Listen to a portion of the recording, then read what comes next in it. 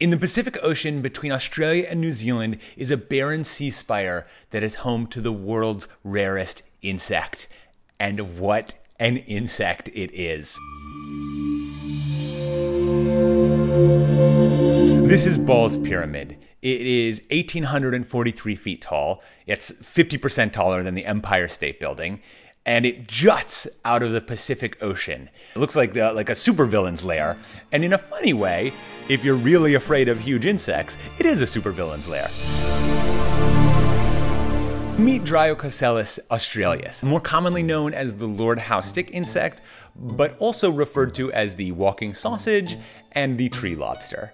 It used to live on Lord Howe's Island, which is where it got its name. It's a larger island that's about 11 kilometers away from Ball's Pyramid. So in 1918, a ship, the SS Macambo, ran aground on Lord Howe Island. Black rats escaped from the ship and found waiting for them a delightful treat in the form of the Lord Howe stick insect. They're pretty slow, they're really big, and they probably taste delicious. I mean, if you're a rat. It only took them 2 years to drive the stick insect to extinction. By 1920, there was not another report of a living Lord Howe Island stick insect. So it wasn't until 2001 that a couple of entomologists finally made it out to Ball's Pyramid to basically prove that the stick insect was extinct. And they got there and they started looking around. They came across a single bush. They discovered, living after 80 years of being thought extinct, the last 24 Lord Howe Island stick insects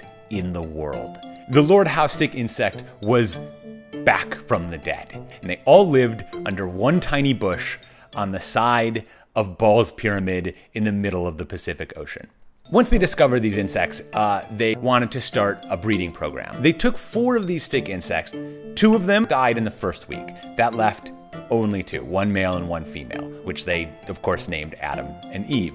And after some coaxing and near-death experiences of Eve, they were actually able to begin their captive breeding program, and they have bred well over 1,000 adults and 20,000 eggs at this point. They are on their way to quite a healthy population of walking sausages, which led some people to say, "It's a real walking sausage party in here." So after surviving for over 80 years in isolation on Ball's Pyramid, the stick insect is finally going to be reintroduced to its island home. Whether the locals of the island will be pleased to replace their rats with equally large nocturnal stick insects remains to be seen. There's something to be said about being proud of your local species, however terrifying they may be. Click here to subscribe. Or click here to watch our other videos.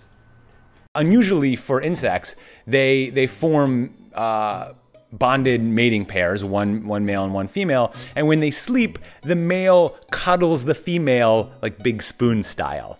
It's really nice. I want to hear what other nicknames you think this wonderful creature should have.